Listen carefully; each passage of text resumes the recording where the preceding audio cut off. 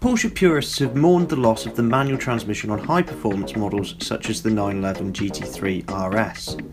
For a car that is meant to be all about that man and machine connection, the lack of 3 pedals didn't sit well with the fans. Thankfully, Porsche is a brand that listens to its core customers, and here especially for you is the Porsche 911R.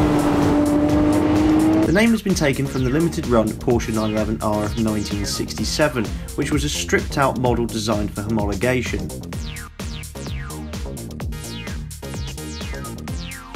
This modern car follows the lightweight ethos with a more minimalist interior and lacks much of the soundproofing its siblings have. It tips the scales at 1,370 kg, which is 50 kg less than the already light GT3 RS. Power is sourced from the same 4-litre naturally aspirated flat-6 engine as the aforementioned RS. This unit has dynamic mounts to reduce its movement through fast corners. It produces 493 brake horsepower at 8,250 RPM. This car's power to weight ratio is 13 brake horsepower per tonne better than a GT3 RS.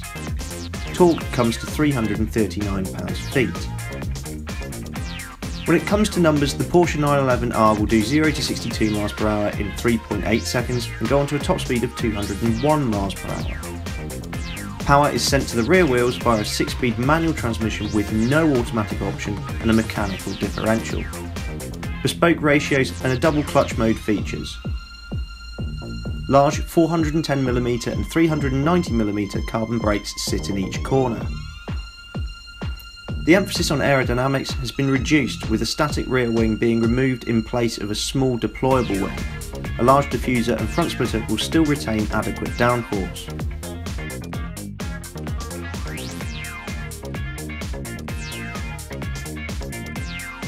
(991) Porsche 911Rs will be built, each costing £136,901.